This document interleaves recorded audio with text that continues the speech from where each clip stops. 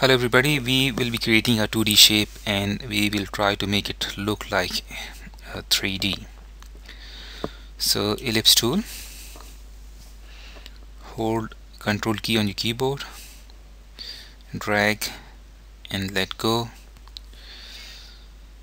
drag it down a little bit to make it look like an oval, and a dark color, for example blue. Control C to copy this object in clipboard. We'll be using this copy at least twice.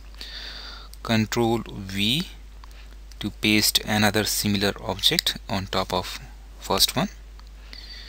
Hold on your shift key and drag it in. Let go, and a lighter color. Hold on your control key and drag it down. Interactive blend tool, single click from the middle of this big object to the middle of this small object. Choose a number of steps to 70 and get rid of these lines. Right mouse click once. Here you go.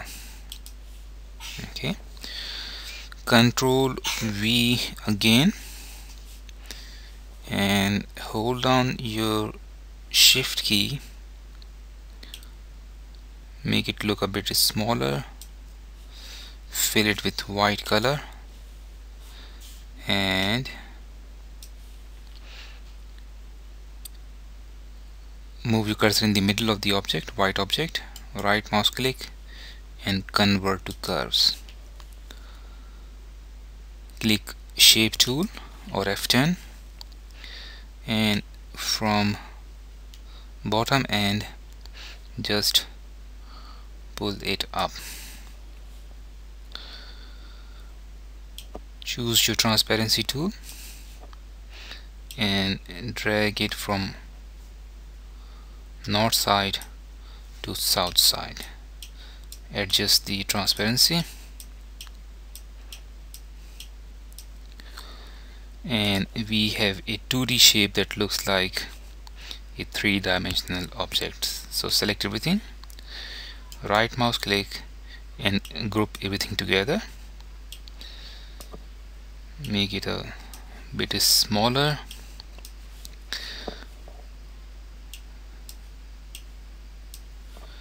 And I will create a rectangle around it, black color maybe. Go to arrange, order and back of the page. So this is a different object now and this is a different object. Go to transparency tool,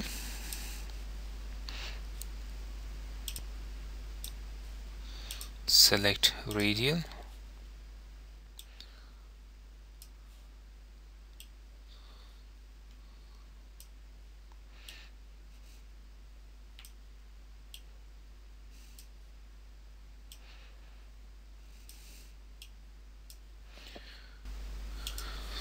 select a small object and create a drop shadow.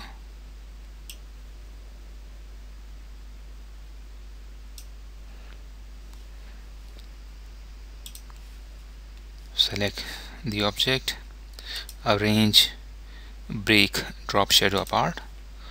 So this shadow is a different object now.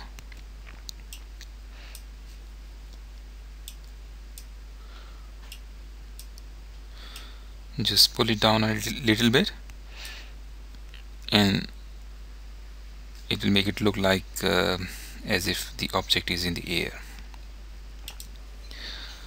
Thank you very much.